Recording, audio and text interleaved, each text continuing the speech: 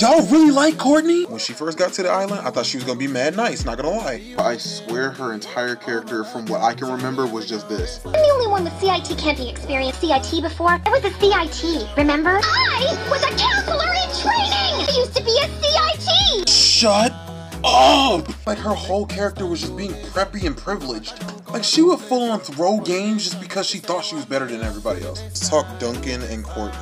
No, I don't think they were a good couple. Bro, their entire relationship was a cliche. Preppy girl likes bad boy. She only liked him just because he was bad. But it was like, once I did something bad, it was so much fun, I just wanted more. Forgetting the time she called her lawyer on this man. I can't have her dragging me down. Wow, this the couple y'all rooting for, bro? In my opinion, Gwen and Duncan had more chemistry. So I wasn't surprised when he cheated on her. Bro, look at the latter option though, like, bruh. To be honest, the girls just fell for a fuckboy. TBH, they both deserve better. But yikes.